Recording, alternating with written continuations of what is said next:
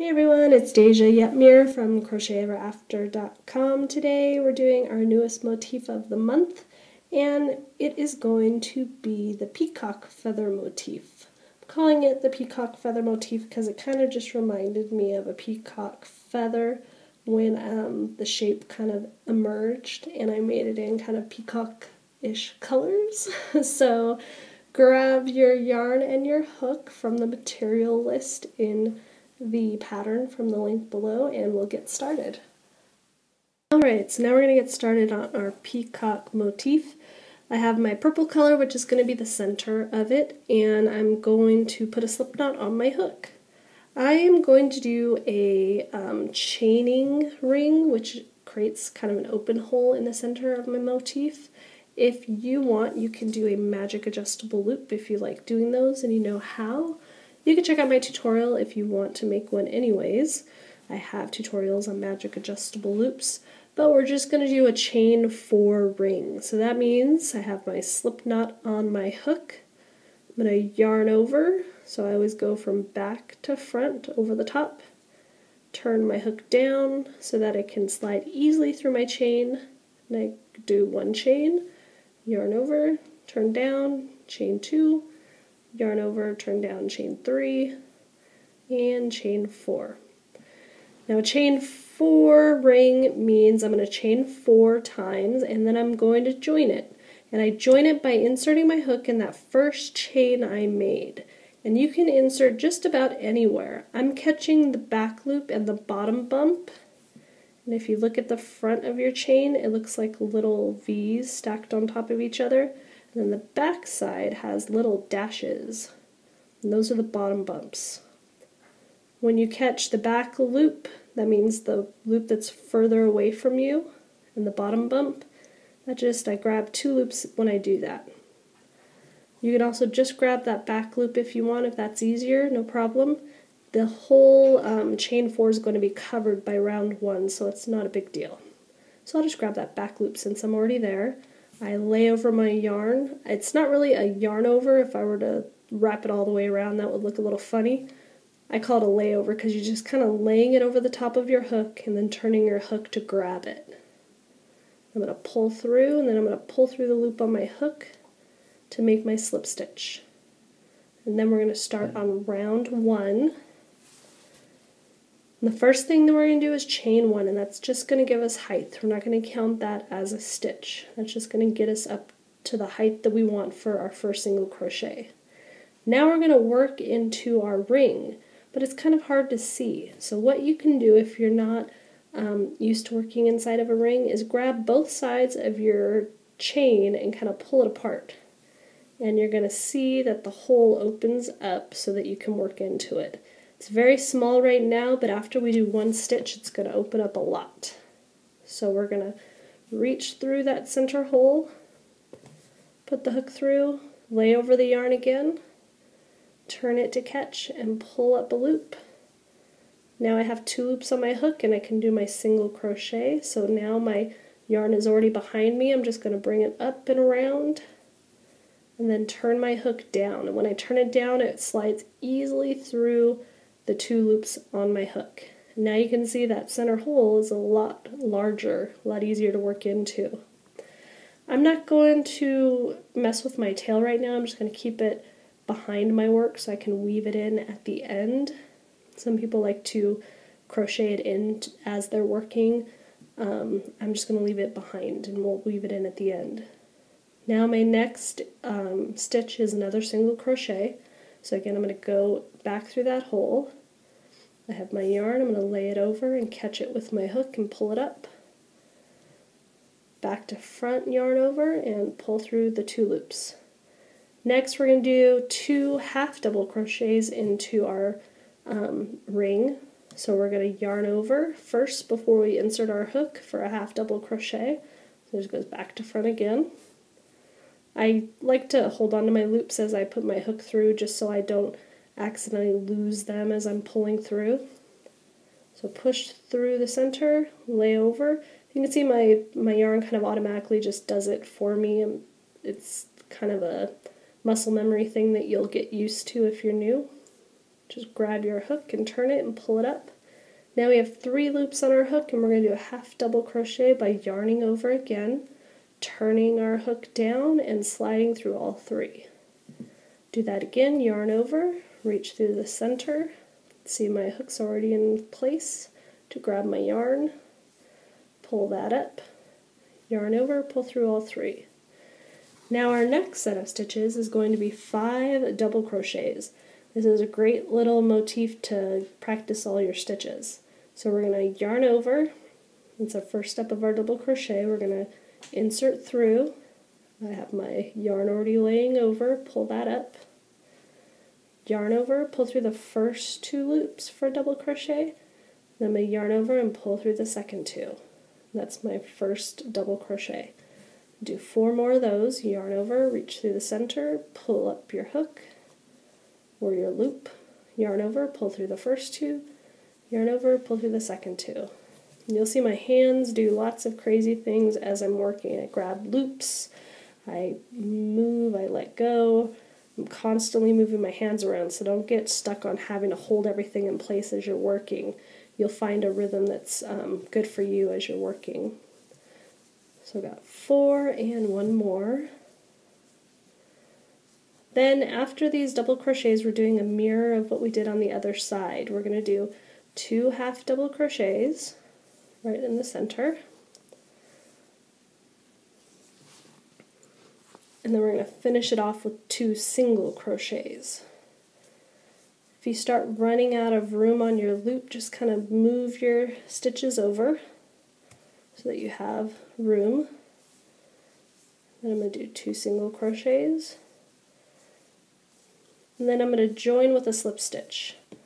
Make sure you're not covering up any of your stitches before you join that slip stitch. A good thing to do is count backwards from what you just made.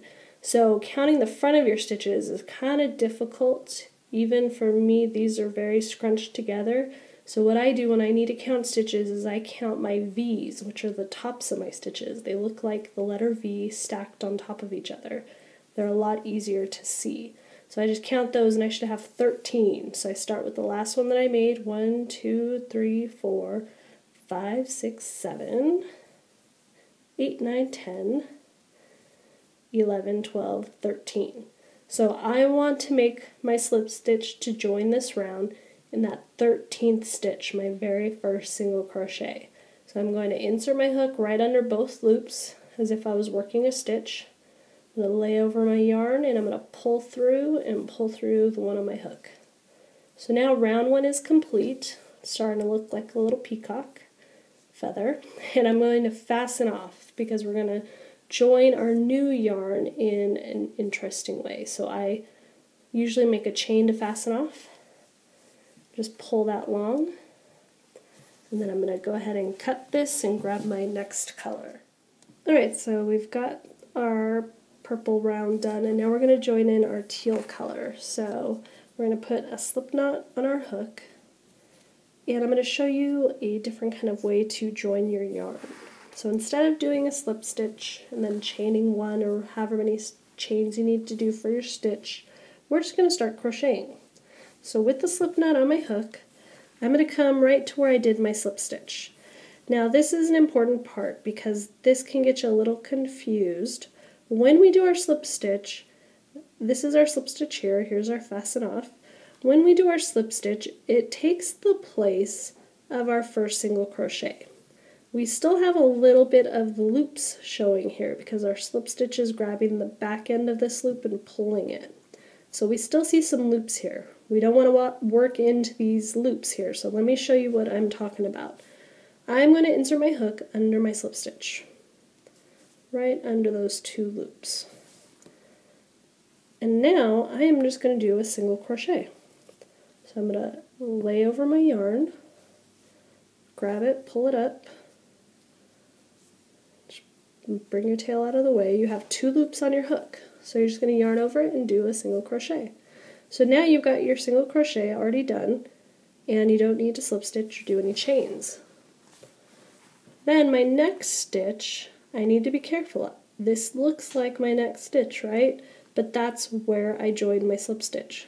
So I need to not work into that because that's going to be part of that stitch. I need to go into the stitch after. So when you're slip stitching, be aware of where those loops are covering so that you don't work into the stitch that you shouldn't. So let me show you those loops again. So those two loops right here are part of your slip stitch original single crochet. If you want, you could work under these two loops instead of your slip stitch. Either of those two are acceptable, but just make sure when you come back around that you don't work into your slip stitch. So either way, whatever's easier for you to remember to not work into, do it that way. So you have your first single crochet, my next stitch is a single crochet, so I skipped those loops that I shouldn't work into. Now we're going to start raising the height of our motif. So we're going to do a single crochet in our next stitch, and then we're going to do another stitch in that same stitch. We're going to do a half double crochet. So I yarn over and I go back into that same stitch. This is going to increase our stitches around, so our motif will lay flat, and it'll also bring up the height so that we get this nice point that we want. My next stitch I'm going to increase again. I'm going to do a half double crochet, and then I'm going to bring it up to a double crochet. My next stitch is just going to be 2 double crochets. I'm not going to increase the height just yet. This is kind of the curve on the side, so 2 double crochets in that same stitch. Now I'm going to bring up the height again, so I'm going to double crochet in my next stitch, and then I'm going to treble crochet. So you yarn over twice, just back to front twice, insert your hook in that same stitch, pull up your loop, and then you're going to work off in 2s again, just like with a double crochet. So you yarn over and pull through the first 2, yarn over, pull through the second 2, and yarn over and pull through the third 2. Now I'm at the top of my peacock, so I'm going to do 3 treble crochets because I kind of want to make a little bit of a pointy corner there so it accentuates it more. So I'm doing 1 treble, go back in that same stitch, do a second treble, then go back in that same stitch again and do your third treble.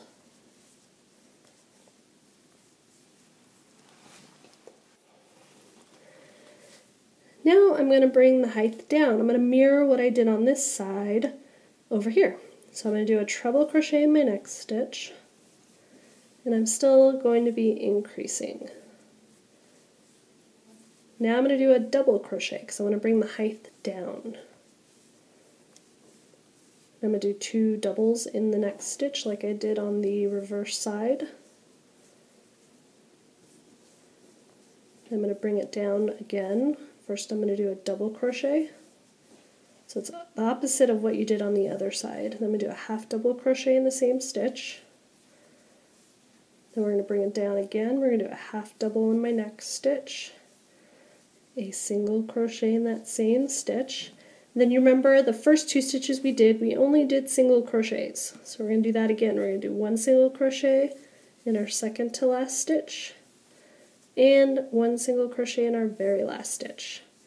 So if you chose to work into the second part of your loops over here, you're going to see a little loop right here from your slip stitch. Remember, don't work into that. If you worked into the slip stitch like I did, you don't have any extra loops at the end, so it doesn't get confusing. So now you're going to slip stitch and fasten off again. So it's easy to see with this single crochet. Go under both of those loops, and I'll show you here how it kind of looks when we slip stitch. So you can see this is supposed to take the place of these 2 loops. Unfortunately, it doesn't go all the way over it, so you still see those 2 loops. So it almost adds like an extra stitch if you're not careful. So that's why you have to make sure you understand where those loops are laying. Now I'm going to yarn over and pull that through to fasten off. My yarn is already the perfect size, so I don't have to cut it. And now I'm going to grab my green so we can do our final round. I've got my green. for my final round of our peacock motif. So I'm just going to do the same thing that I did with round 2. I'm going to put a slip knot on my hook, and then we're going to join up with a single crochet. This whole round is just single crochets with a couple of increases in single crochet. So remember, like the last round, I'm going to go under my slip stitch. That way I don't have that extra loop at the very end that's going to confuse me. I just have to remember at the very beginning not to work into my slip stitch single crochet. I'm going to go into those first 2 loops, grab my yarn, lay over and pull up my loop, and go ahead and single crochet. We're going to do a little pattern here. So we have a single crochet, then remember we skip those loops there of that single crochet, and we're going to single crochet in the next one we come to. Now our pattern's going to start. We're going to do 2 single crochets in our next stitch, and the reason that we're increasing is because we still need this to lay flat. If I do single crochets just in every stitch around, then it'll start to cup up a little. It won't give me enough stitches to lay flat. So I did 2 single crochets in that stitch, and then I'm going to do 1 single crochet in each of my next 2 stitches. And I'm going to do this pattern 3 times. So I'm going to do 2 single crochets again in this next stitch, go back in, and then I'm going to do 1 single crochet and 1 single crochet. Here's my pattern one more time, 2 single crochets in the next stitch, and then 1 single crochet and 1 single crochet. Now I'm at the very peak of my peacock. So here is that first treble crochet, and then here's the middle of those 3 treble crochets. That's my next stitch. There I want to do 3 single crochets in that 1 stitch. And that's going to help to make that little corner peak that I did on the very last round. That kind of curves it around and gives it a little bit more of a point. Alright, then I'm going to do a single crochet into my next stitch, and again another one in my next stitch, and then I'm going to do a repeat of this side. We're going to do the same pattern, so we're going to do 2 single crochets in my next stitch, and then 1 single crochet and 1 single crochet, and then we'll repeat that 2 more times. So we'll do 2 here, and 1, then I have 3 stitches left, so I'm going to do 2 single crochets in the next stitch, and 1, and 1. Then I'm back at the beginning of my round, and I'm going to slip stitch again and fasten that off, and then all we have left is weaving in the ends, and then your motif will be done.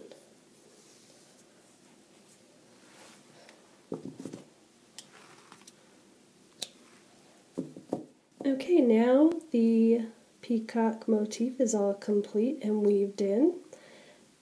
Some of the stuff that you can use this for, you can use it in place of like a flower on a beanie or on a scarf, or you can link them all together and make a scarf out of them. If you make it in like bulky type yarn, the motif will be much larger, and you can make a even bigger scarf, or you can get really creative on how you attach them to each other. You could kind of do a vine of these to make a scarf. Lots of different things that you can do, but that is how you're going to make the peacock motif. And if you have any questions, go ahead and leave them below, and thank you for watching.